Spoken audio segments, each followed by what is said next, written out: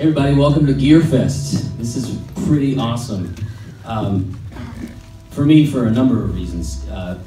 In addition to being your moderator, I get to hang out with some guitar players that I've been looking up to for a long time, and they're on the stage here with me today, which is pretty amazing. You're really in for a treat. It's going to be 45 to 50 minutes of some spirited guitar tone conversation. This is the Getting Great Electric Guitar Tone Workshop, if you don't know where you're at. Okay, everybody's got that, right? Probably some familiar faces on this stage, which I'll introduce momentarily. But just to prove that I'm actually not some guy they pulled off the street, I am a Nashville-based session and touring musician. I'm a songwriter, producer, instructor, and an occasional gear demo guy that you may have seen every once in a while. I come to Sweetwater quite often and take advantage of the cafe and racquetball court and, you know, putt-putt golf, all that kind of stuff, and then play a little guitar at the same time. But we're here to talk guitar tone. We're here to talk about how we get our favorite tones. We're going to talk about our favorite amps. If we were on a desert island, what would we have with us? And it's fair to say that there's some folks on this stage that you can trust their opinions, and we're going to be able to ask them some questions too. So I have this little script here that I was following, and it says, Corey gets to fanboy for a minute. And I've already started to do that for the past 2 minutes now, but these are guys that have influenced me in a lot of ways, guitar tone specifically, but musical approach and ultimately their professionalism and their gracious amount of humility that they exude. Somebody said on Facebook to me, man, it'd be great to be one of those guys. And I said, those guys are one of us. They're some of the most humble guys I've ever been around. And it's a pretty big moment for me to be sitting on the stage here with them. To my right, I want to talk about a guy who, before I talk about him, you know, you probably have seen some movies called Superbad, the 40-year-old version, Forgetting Sarah Marshall, Get Him to the Greeks. Any of those ring a bell? Yeah.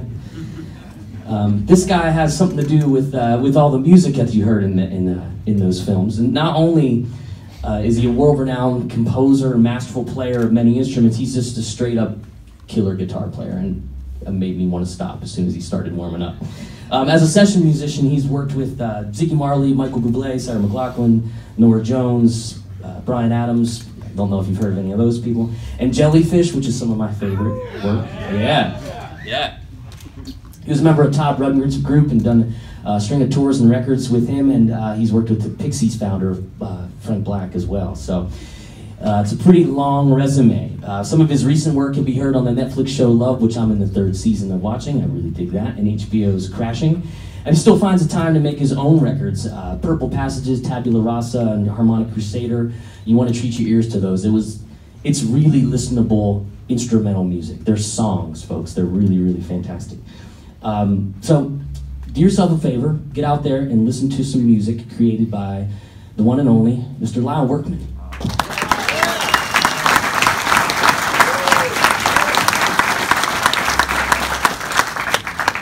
If I can figure out how to use this app. Oh, here we go. Yeah.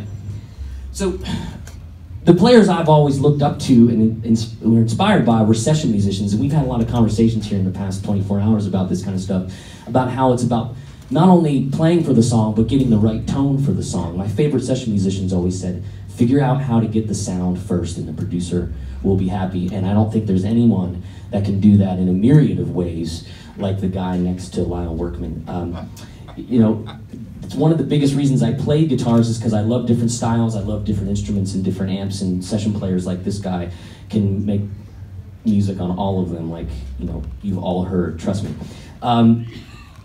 He's played on records since the late 70s from artists as diverse as Michael Jackson and Madonna, Shinedown, Ozzy. And if you have an afternoon, pack a lunch and go on allmusic.com and search this guy's discography, because you're going to be there for a while. It's really a privilege to have not only LA session musician, but now a YouTube channel star. Ladies and gentlemen, put your hands together for Tim Pierce.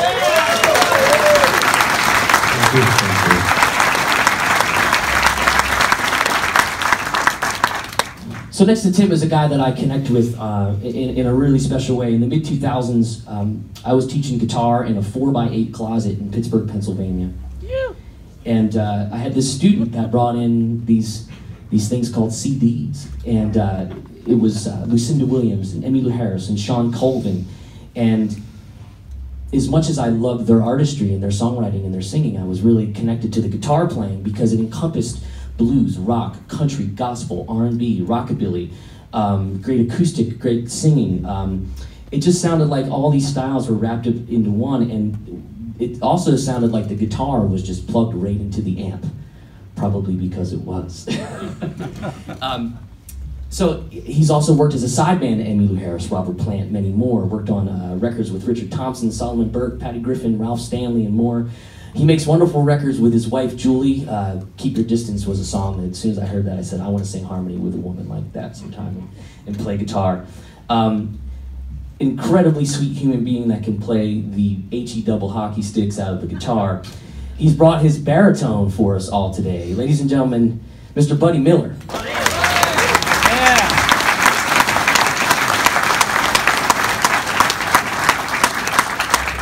Find some of my other notes because I'm going to go probably even longer about this guy. So I spent so much time in Western Pennsylvania, and when you're in a smaller town, you gravitate towards the best guys in that town, best girls, whoever is playing the best music and producing the best music. And I was in a music store and I was following around this producer who became a dear friend and a mentor of mine, and he had this this Weezer CD, and I was like, he didn't seem like he was the kind of guy that would listen to Weezer. And he said, well, it's this guy produced it named, well, I'll say his name in a minute. And so I started checking this guy out, and I was just immediately taken by how specific and purposeful his guitar playing was and how purposeful the guitar tones were.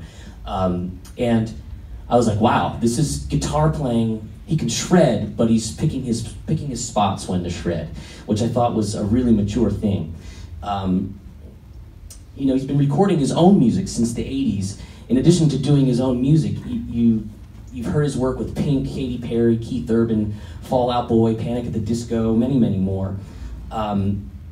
His lyrics, I mean, they're captivating, they're humorous. He tells a wonderful story. I'm off the script because he's another guy that means the world to me as far as my development as a musician, and I'm just gonna get right to it. Ladies and gentlemen, from Cartersville, Georgia, Mr. Butch Walker.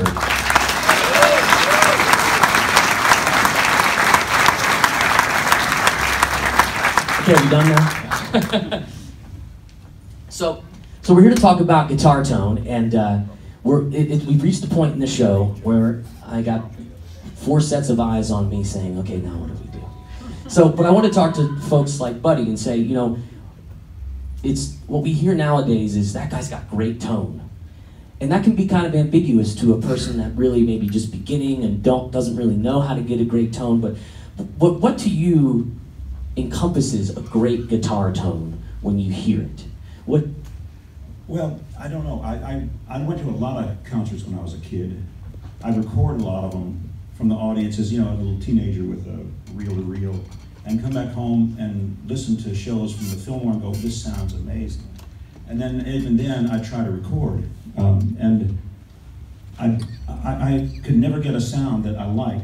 And after a little while, I realized, well, you don't listen to an amp with your ear up against it, necessarily. There's the room, there's the air in the room, there's where it is, and there's distance from what's going on there. So I had some frustrations with tone for a while, and it took I'm still, you know, I think we're all still looking. Well, you guys aren't looking. I'm always still looking. I pick up a guitar and go, you know, until fairly recently when I've come to terms with it. But yeah, finding that sound. I mean, I don't think having a mic up against the speaker is the way we listen to music. I mean, there's cats like songwriters who were Muscle Shoals way back when, Dan Pan, who said, man, it's the air. It's the air just around there even. It's everything affects it. You can get like a good deal of the way, but I think a room, for me, adding a room sound to a guitar, just having more mics in the room and maybe not using them, but just giving it a vibe. Well, I always admired the tone I heard on records that you were on because it just sounded so organic, and that makes a lot of sense to me now because it sounds like it was inspired by those records you're talking about and those sounds. So that being said, I think everybody would love to hear your tone with your baritone. If you wouldn't mind just playing a few notes for the folks. Wait a minute, I didn't know that was part of it. Well, this thing, I play... Well, disregard the notes that are not in tune.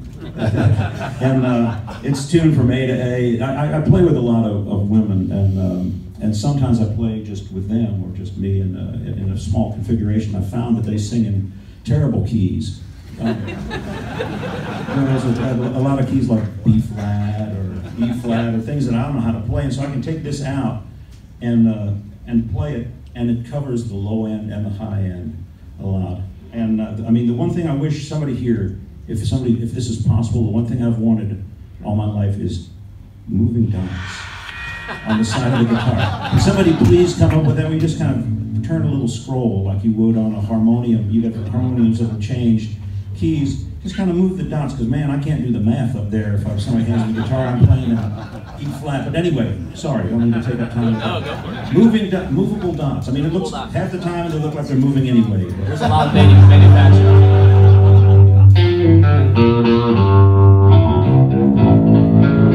So it's got a lower thing too.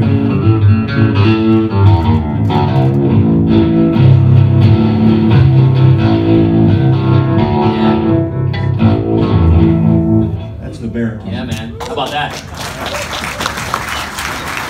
You can get away. I've gotten away with so much by, I'm by far the worst player up here. And I feel like I've gotten away with murder, but finding instruments like this that have their own voice to them. Yeah.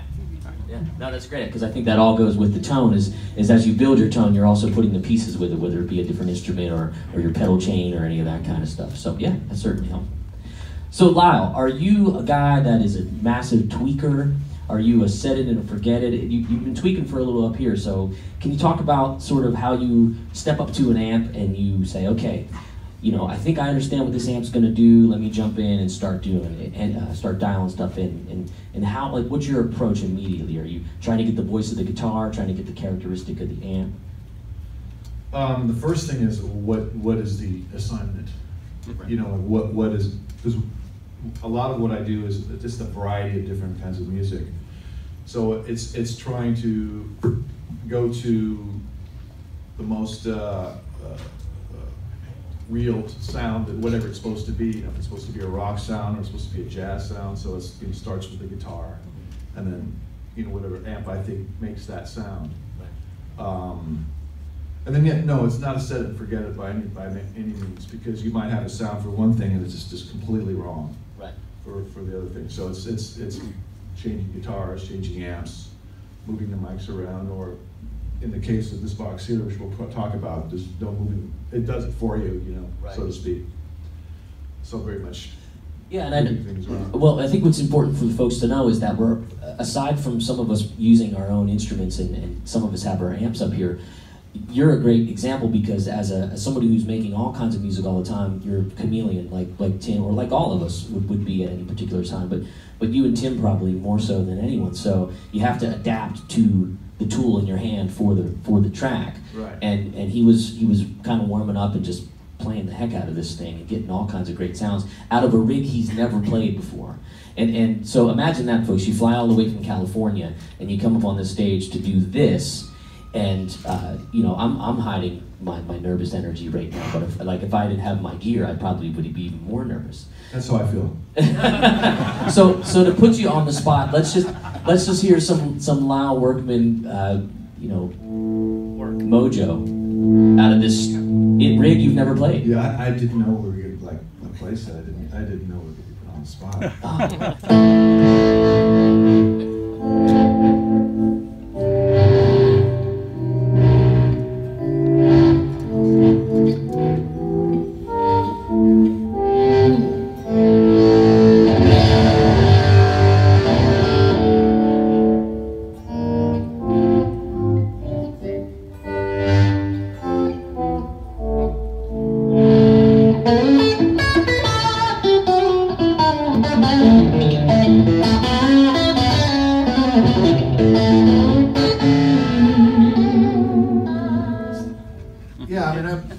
Yeah, man. I don't have any set stuff to play. Well, so here's the thing that's cool is when I listen to Lyle's music, I say to myself, they can't possibly be guitar chords. Like, what in the world are some of those inversions? So I said, next trip to LA, stopping at Lyle's for a lesson, stopping at Tim's for a lesson. And I'm gonna make Butch produce a song with me. So, you know, they don't know, it's all part of the deal. You know? So, no, that's fantastic. And I think, folks, you have to get an understanding that if you're into carpentry or you're into, you know, any kind of mechanical work, you reach into the toolbox and you pick a specific tool for the job, and it might not be right. And when you've been doing work like these guys have been doing for such a long time, your ear just keeps getting refined and refined to say, okay, I think that's the tool I'm going to use with this particular amplifier. And it really gets them to the finish line, I think. Yeah? Yeah, awesome. So Tim, you're on a desert island, and somebody has you do, they say, I want you to record guitar for 12 tracks. What amp are you taking? It really kind of doesn't matter at this point, because the sound really is in your hands. Yeah. But you do need something. What I try and do with an amplifier is find the sweet spot where it's about, I've said this before, if any of you guys, so I apologize, I've said it many times. You have to turn an amp up to where it's beginning to compress, and it's still pretty clean, but you hear gain in there so that it's not plinky, because you don't want to be too distorted. Like, I'll push an amp with a micro amp or some sort of very organic sounding, natural sounding overdrive. Bring an amp to its sweet spot. On a Fender, it might be 5 or 6. The divided by 13 I use a lot. It's at about 2. It distorts very quickly. So that it starts to compress naturally, and then you can kind of do everything from there with the volume on the guitar, with a pedal or whatever. So you can literally use one amp for your whole career if you want to, as long as you just pay attention to the 5 or 6 decades of music that we all know, and you pull sounds and parts. It might be tremolo, it might be surf, it might be heavy metal. You can get it from that pedal board and any of the amps up here. It's not that hard anymore to get guitar sounds. Right.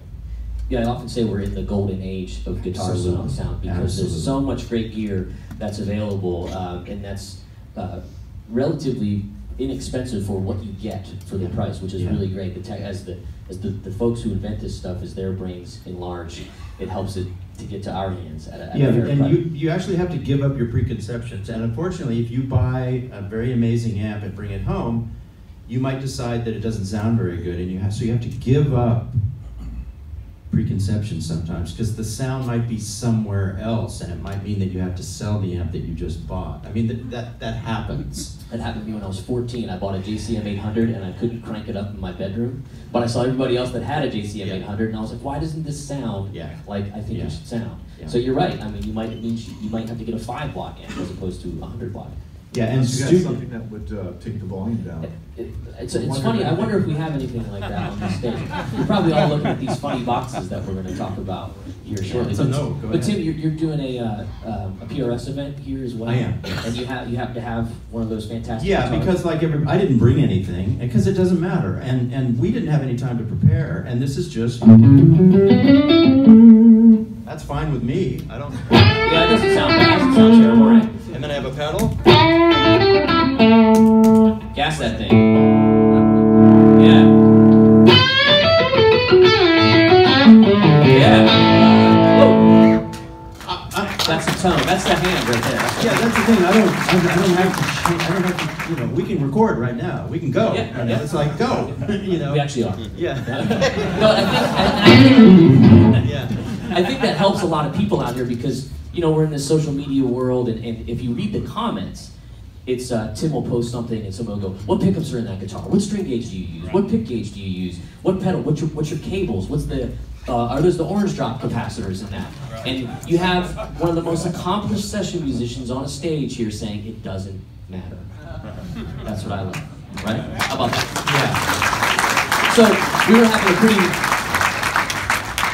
a pretty spirited conversation last night about guitars with pointy headstocks and you know, particular eras of music that we're all involved in, and Butch and I have had conversations about maybe what his next record's going to be like and some of the guitar sounds he's going for.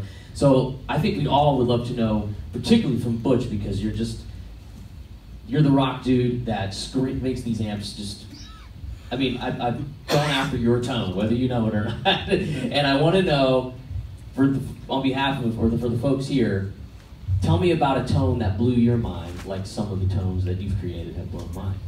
So, some of your favorite guitar tones of all time, or one that really made you say, I need to get that. Well, I think when I was young and I was starting to get into listening to rock and roll, I might have been more infatuated with the entire package more than guitar. You know, I started a drummer, and until I heard this guy Eddie Van Halen, and yeah. when I heard You Really Got Me, the cover of the Kinks, I was like, pardon my language, what the fuck is that? You know, I was like, this sounds like a space alien is playing this. You know, like, I mean, and it was. And Eruption, the solo that like just kind of reinvented rock guitar, I thought. And I think people have been chasing that record ever since. And that came out in the 70s. Yeah, I mean, when you create like a catchphrase, like Brown sound, yeah, you've certainly done something to change music and guitar as we know it, right. For sure. Yeah. So, you know, for this next record, you had I don't want to blow anything for you, any secrets to your crowd, but you were talking about some of your favorite, some of your favorite players like Landau, Lukather, and people that have great tone. What about their tone influenced you to say, oh man, I'd like to maybe research that a little bit more for my next record? Well, that was back when, when a lot of the session work was being done by these guys that were shredders in their own bands, and I think it was cool that they were experimenting with racks and not afraid to use chorus pedals and get like these big washy sounds, but sounded really dope in context on the records that they were doing. You know, I mean, it's all subjective. I mean, a lot of people it might not be everyone's thing, but I just enjoyed. Also, I mean, I just thought Lukather was the most tasteful guy within a 4-bar solo you could hear on the radio at the time. You're like, who is this? What is this solo in this song by the Tubes? You know, and it's like, well, that's all of Toto, basically. Not just Africa, but like, they were all just badass musicians, and he was like, he was killing it on records, and I loved the tasteful, melodic, memorable solos. That same reason I think people like Beatles records, because the melodies are so memorable, and we gravitate towards that. You know, like you doing Jellyfish records, which I'm good friends with Roger Manning, and he plays on a lot of my records with me, and we have these talks all the time about, it doesn't matter what walk of life you came from, everybody just really appreciates a good melody, I think. Yeah, I mean, we could, and I would be the person leading the ship here, would talk about music talk as opposed to guitar tone. Of course, they all go together, but you have folks up here on the panel that would all probably agree that, we love to sit around and create a good guitar tone and sit in our room or our studio or whatever and just kind of go nuts. But we're talking about 4 bars of music often that we have to be creative in, and not only play something melodic, but have it be a really, really good tone as well. So that's often the challenges that we're presented with. And I do a handful of stuff in Nashville where it's like, oh man, somebody's like, okay, it's time for the solo. And I'm like, okay, let me write it real quick, because that's going to be more memorable, and I'll adjust the tone at the same time. So Tim. Well, yeah, and you've got 5 people up here, who we only exist in the context of songs. It's not about the guitar. Everything all of us do is in the context of a greater purpose, and that's music. A lot of guitar players just want to show how special they are and how amazing they are. If you want to make a living and support a family, but it wasn't that for me. I think all of us, I fell in love with Top 40 radio in the 60s. And I literally was walking 2 feet above the ground when I would hear these songs on the radio. And that's what brought me to music. It's not the guitar. The guitar fits in there, and it's part of that. But I don't exist. It's like I liken myself to a surgeon. If there's not a patient on the table, I don't operate on nothing. It's the song. Yeah. It's really deep. I'm very competitive. Very competitive. I can't, buddy. He was a hard act to follow. I love though that you used the word plinky. That was a word that I'd been thinking when I knew they were coming up here. That is the word that's like stuck in that's the word my wife will use. I've heard for like 35 years from her. That's describing the bad tone. I think she has much better ears. The plinky thing is what I've been working to avoid. I love hearing plinky. That is a word, right? Well, there are no clean guitar sounds. I'm disguising dirt in every clean sound I use, so that's. And that's a great segue that, believe it or not, I didn't set up. They just did this on their own. So the thing is a lot of in the teaching world that I do, and Tim does it as well. We often get questions that are these blanket statements like, well, "What shouldn't I do?" or "What should I do to get this thing or to play this way?" And it's often really hard to answer those questions because it's so much experience and trial and error that goes along with learning what to play at the right time and the right tone and all that sort of thing. I mean, I certainly made a lot of bad decisions creating guitar tones, which means I should have listened to these guys more. But what would you say is something that you should absolutely shy away from, whether you're doing something live or going for a great tone or you're in the studio? I mean, is there any, I know there's no rules in art, particularly with guitar art, but is there anything that you can impart to some folks that would say, I would probably not consider this? Nobody's saying anything. It's a bad question. Help us. Being Butch. louder than the singer. All right, see, that's what I'm saying. Yeah. That's actually really good. Thank you. Yeah. Well, a lot of times when I try and do a guitar solo, I'm going to leave space. So I'm looking at the waveform in Pro Tools, and I play a phrase, and there's a space, and I play another phrase, and there's a space, and then for the next 2 minutes, it's a solid line, and I go, I couldn't even leave space. So leave space. I mean, Yeah. don't play constantly. The best advice I got, I was on the Robert Plant and Alison Krauss tour in the guitar player seat, and also played. Sorry, No, I wasn't bragging. It was humiliating a lot of the time. I was also playing auto harp, and I volunteered to play pedal steel, and I put off the rehearsing of the pedal steel because I was so bad. I played when I was in high school. When I was a kid, but I hadn't played since then. I said, my friend Greg Lee's played the steel parts on the record. I thought, he's so tasteful and simple, I can do this. Well, 2 days before the first gig, we hadn't run any of the song. I put it off, and I was there nervous, both hands shaking, both feet shaking, with like Robert Plant, Alison Krauss, who has perfect pitch, and knows it, and T-Bone Burnett looking at me. I'm sitting behind this instrument, and the best piece of advice I got from a steel player friend of mine is, don't play when they're singing. And that stuck with me for everything. It stuck with me for a lot of the songs. Let the song speak, and weave and feather a way around it. Yeah. But it doesn't have to be there. It's really about listening. Yeah. Listening to everything, the big picture, like you said, Tim. It's how does what you do fit in to the overall vision, and not what you can do to fill up space. Right. If it means playing nothing, then you play nothing. And that can look really cool too. Yeah. Playing nothing. It crosses all genres, because even in like hard rock, Eddie and Randy Rhoads played their asses off, but they still played around the vocal. Right. They squeezed every note they could in between the vocal. But it was awesome. Yeah. And they left room for the vocal to be featured. So. And I realized I forgot to put Butch on the spot. Oh.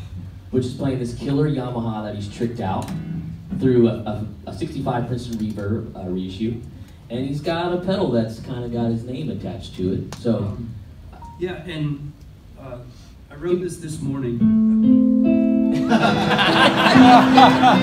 not ready for that. I'll wait and read it. we are in a music store. I wrote this yesterday.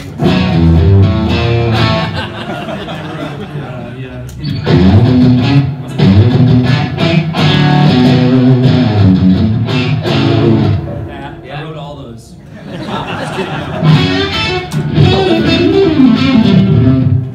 Sorry, I'm just noodling. Dude, no, After all that plinky talk, I'm like, I'm a plinker.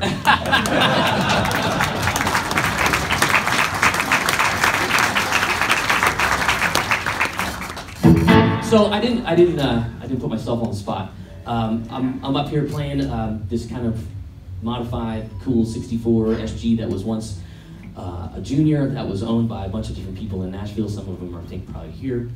I have this really great 2-rock traditional clean behind me, which is kind of like a big beefed up Fender. Really sounds killer. I'm a pedal guy because I have to be, because I never, let me move my chair real quick, because I never know what I'm going to get thrown at me. And Lyle was like, oh, that's your pedal board? And I was like, well, that's the travel pedal board. The other pedal board is 2-3 times the size. That's the 20-inch. I think I have a 32-inch one, and it's size doesn't always matter with pedal boards. What are you trying to say? Yeah, I was gonna say size doesn't always matter, but I can get a really just kind of great, you know, bass clean tone with a really killer reverb. And when you have a really great clean platform amp like this, it takes pedals. So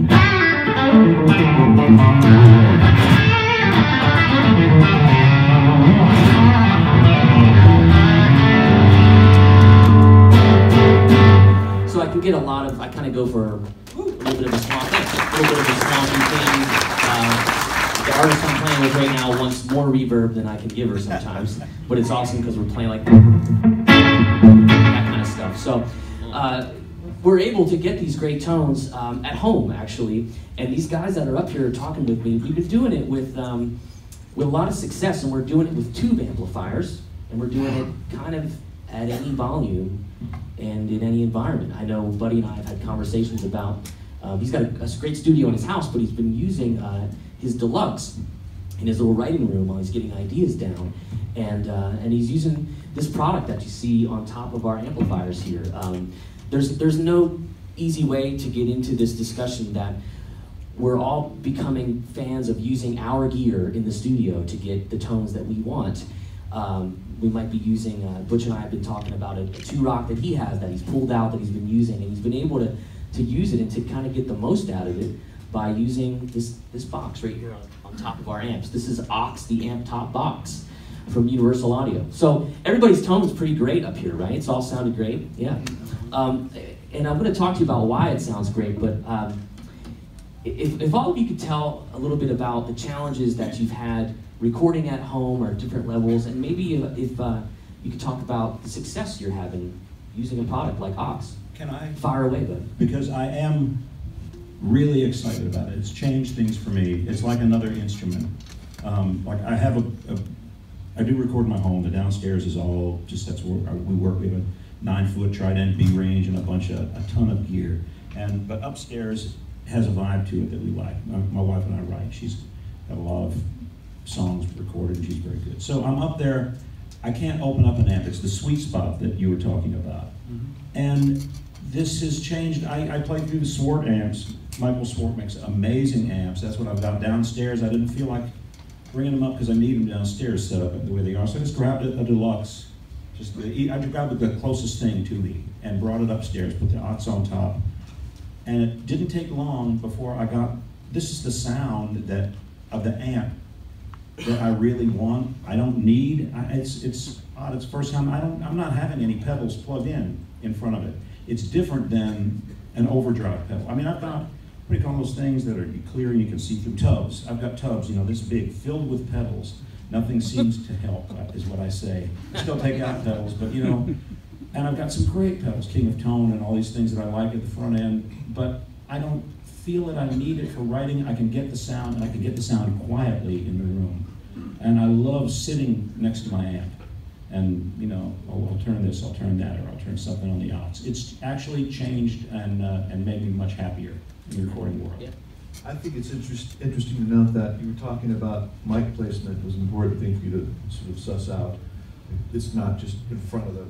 But I do have a mic on the Ox, on the amp too. Oh, okay. So he's using it for an attenuator. Yeah, I use it as a load box, and the sound coming out of the amp is incredible. And then I'll supplement that with a line out with you know, some of that, whatever that is, if I need it. But half the time I don't even need it. Just the reverb and the tremolo and the amp sounds for what I'm doing perfect. It sounds great. Sure. Well, I was going to say, to expand on that, in the recording world, like as far as like getting in the computer or whatever and using it for what it can shine also is, I was looking for a load box basically, and I remember I ran into you at NAMM, and you were over at the UA booth and you were demoing this thing, and I was like, that's cool. I actually was looking for a good attenuator for my louder amps. That you basically, in a nutshell, if you aren't a guitar player, you don't know, but you basically, your speaker cable out goes into this box, and then it goes to your speaker cabinet after that, and then you can like turn the level. You can crank your amp all the way up and get all the like harmonics and distortion and awesomeness out of the amp that you couldn't get in a bedroom level or even on a lot of stages that you're playing, and then attenuate it and get it down to a whisper, but it still sounds like it sounds cranked and it sounds amazing. And this is the one that I thought sounded better than most of the load boxes out there, because the technology has come so far. But when I got to see what it really did through one of your videos online, it basically has an interface you can use on an iPad or your computer. I use the one on my computer, and it pulls up all these different cabinets that they have. That's what you were saying, Lyle. I know you were probably getting ready to get into that, so I hope I'm not hijacking your story.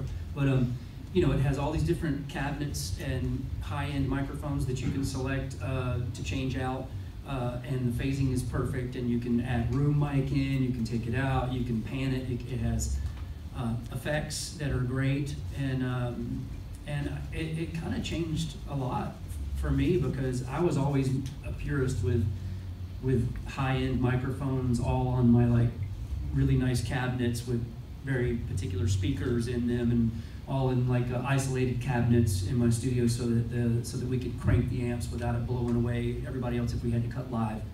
And I haven't, to be honest, after I plugged it in and listened to it and A/B'd it back and forth, there was not a bit of skepticism at all. I haven't turned on those microphones since I got it. Wow. And I'm not sitting here just trying to be a salesman for it. It just really is, it's that dope, it's good. Yeah. Can I go? Please? Yeah, that's a pretty amazing testament. All three of these guys have rooms at home that they've built. I have a vault in my garage that should be bigger. It's not the greatest environment, but I'm still attached to my real guitar sounds.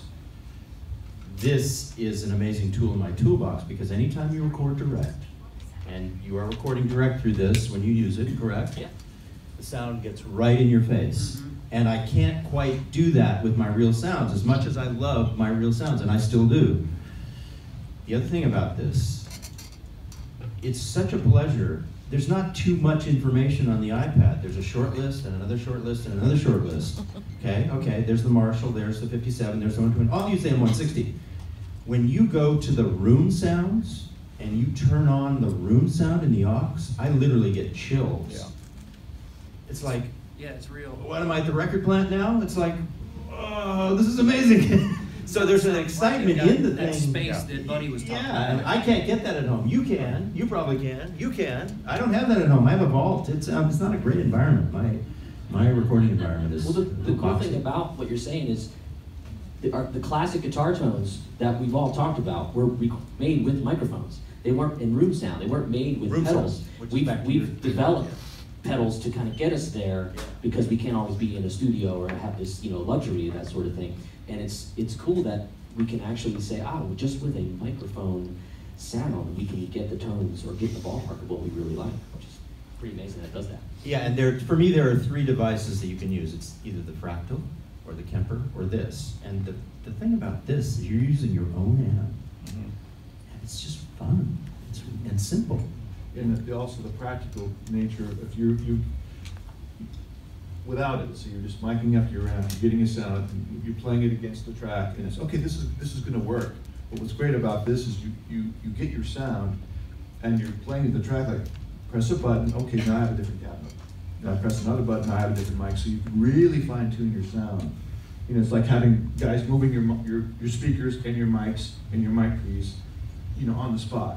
You just can't do that. So the amount of the extra creative ability to get sounds and enhance the music is instant.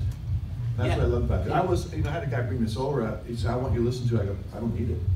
I've got amps. I've got great cabinets, and like I was telling you, within 10 minutes or 15 minutes of him plugging in, I was like, I gotta have this. Yeah. I didn't need it, I didn't want it. Yeah, same for me. Yeah. You used to plug it in an amp. Yeah. But this has changed things so you can get that sound and you can get it quiet if you want to through your amp, or you can just go direct out. Yeah, It's exactly. amazing. It's a pretty funny thing how law of attraction works too. So my story real quickly was that I needed to transition into my recording. My recording world needed a transition gear-wise, and I do a lot of online instruction too, where having a direct option in an apartment is really great to get great guitar sound. And I needed to transition from a piece of gear that was kind of on the way out, in my opinion, but I didn't want to get back into another box that had menu buttons on it. And I wanted to get back to using my amp because I remember what it was like when I had my first amp for a long time. And you knew every bit of that dial. And I was working with an artist a couple months ago, and I said, hey, go over there and turn my Princeton from 3 to 3.5. And he went, really? And I was like, oh no, you're gonna hear a difference. And so my point is that when you pick a piece of gear, this stuff it's available, the prices are within a lot of our reach, but it's still, it's a lot of money to buy a hand-wound tube, a handmade tube amp, or any kind of a piece of gear like that, and you want to get a relationship with it. And when you have to sacrifice that relationship to go use a piece of gear or something that's not yours, that you've been using on the gig or whatever, for me the magic's gone. I wanted to use my gear, so I was using some gear that got me into the ballpark of what this piece is, and I approached Universal Audio and I said, I can tell the story about this if you let me. And when I put my presentation together, I said, I'm not going to be a shredder at this booth. I said, and this is no BS, I said, I want to do something like Butch Walker would play. And I'm serious, and I was going, that's like probably a song of his.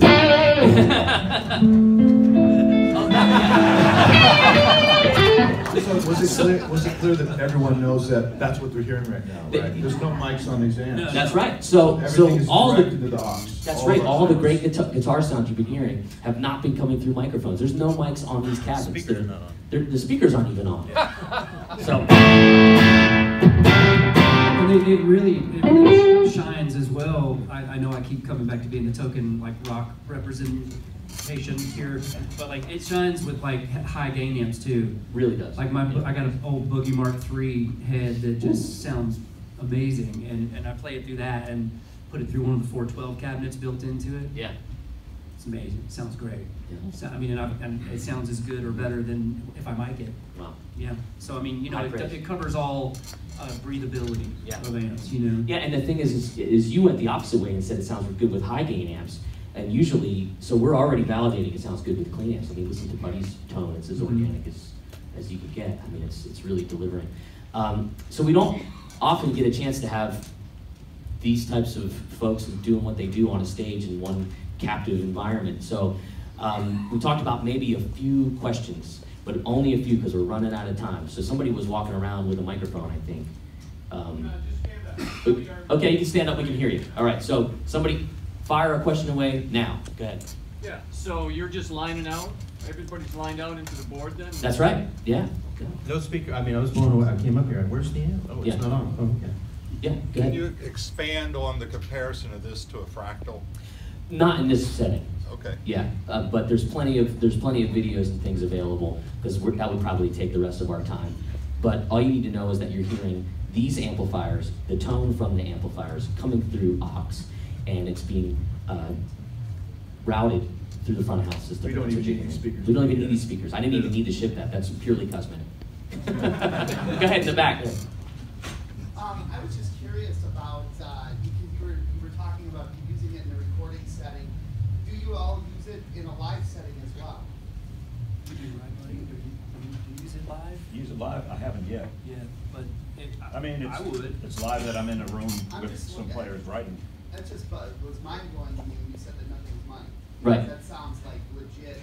Yeah. I used it with an artist. I did a fill-in gig for a really great Nashville artist, Cassidy Pope. I filled in for her, and I knew it was going to be all in-ear rig, tracks, the whole 9 yards. I mean, when you're doing these kinds of gigs, it's like you have a lot of stuff going in your head. Somebody's going, and chorus, 2, 3, 4. Guitar solo, 2, 3, 4. What's my name? Yeah. I mean, because if you're on a catwalk, you know, you need to know when the bridge is coming up to get back to your microphone so you can sing. But I did use it for that, and it was great. And you could, you have the ability to bring in some room sound and some that we were talking about. And if you've ever listened to a microphone, like Buddy was saying, on a speaker directly into your ears, it is not the way we perceive guitar tone. It's just, and this really helps us get closer. Yeah? Can you talk like about the volume on your guitar itself? Because I know that makes a difference than just the amp as far as, you know, dialing in. I'll start this and then give it to these guys. I recently found out that's with, I started to treat my guitar like it's the microphone going into a preamp on a console, and how it drives the front end of your amp, and how you have so much, like Tim was saying, flexibility with your guitar volume, and you can do so much just by tweaking the knobs on your guitar and then getting the relationship with the amp. I think that's also amp dependent, because a lot of amps are just dynamic. That's right. That's right. So a lot of times, like if I use my boogie, it's like full on. Right. Yeah. And and if I use like my my Three Monkeys or my Bassman or anything like that, then it's very dynamic, and you use your volume, and you can get super sparkling clean by just rolling down. Like the Princeton will do that, you know. Right. And then with no pedal on, and you can turn it up and still get it to break up, you know, just by hitting it harder. And I think that's probably not so much this box as what you put into it amp-wise. Right. Yeah. I think we all like amps that have bloom to them, where the harder you hit it, the more it opens and the more it distorts. Unless it's a special purpose and you really want it to be. A high gain amp is really only going to do one thing. Yeah. But we all like amps that can kind of open and close. Yes. Would you add? I was just going to say that this, the aux, just what you put into it is what you get. So it's really no difference than, you know, what the speaker does is just giving you some other options, many options. Yeah, absolutely. One more in the back. Maybe you. Not maybe an obvious question, but it'll do the attenuation thing and the direct out thing at the same time. Yes. Yeah. The direct out signal does not come through your speakers, however, and that's as technical as we're going to get on that. Right. Right, but like let's say you're sending it direct to a PA. You can still have stage Have volume. it, the volume itself not too loud, but Yeah. amp overdriving and going direct out. The attenuator Absolutely. doesn't affect what level out goes to the board, because there's a separate output for that. Yeah. There's a separate volume called direct out on it. Yeah. Okay. Go ahead. Line out. That one guy right there. Go ahead. Sorry, Butch.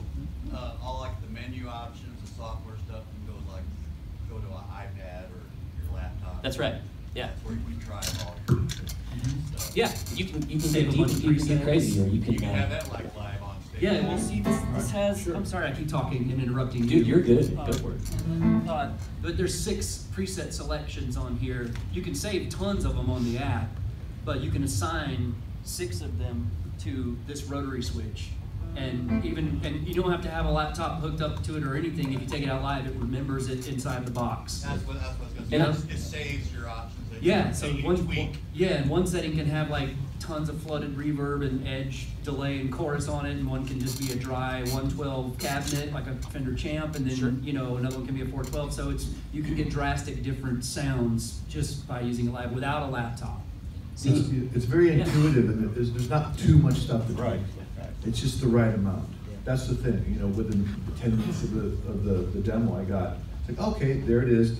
There's your mics, you switch your mics, you switch your cabinets, there's some EQ, Right. and then some of these great, you know, kind of basic effects that you would want on your guitar sound.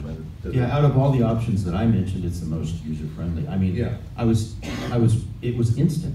Sure. Yeah. And that's the thing, I think, the essence of what we're talking about here is how to get great guitar tone, and in getting great guitar tone is our personality, and to have a bunch of things in the way of the finish line is not what we want to have.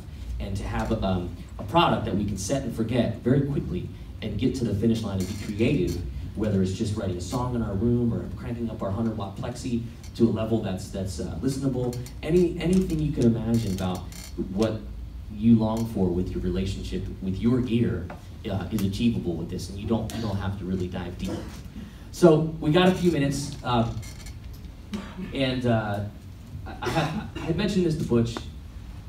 They're gonna want to hear us play. Yes. So Butch, I saw you do this thing at the Ryman last year. You did a little tribute to Bob Dylan. It was actually no. It was a Tom Jones tribute. Yeah. No, but you played this Bob Dylan tribute, and I thought you did a killer job and brought all your normal Butch Walker-esque energy to it. So, if you wouldn't mind kicking off a little.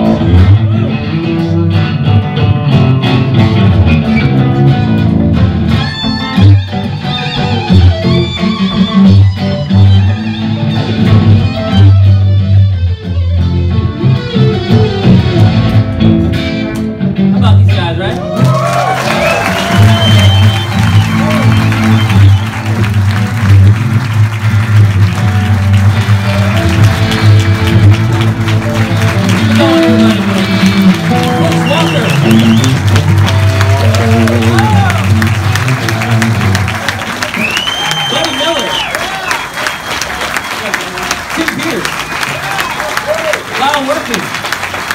I'm Congilio. Thanks so much for the great audience. Thank you so much. We're going to be outside if you want to talk to us. Thanks so much for coming. Enjoy Sweetwater. Enjoy Gear Fest. Y'all have a good Gear Fest. I know everybody would love to talk to these guys. We are going to take them out this door over here, and you can talk to them outside. So thank y'all for coming.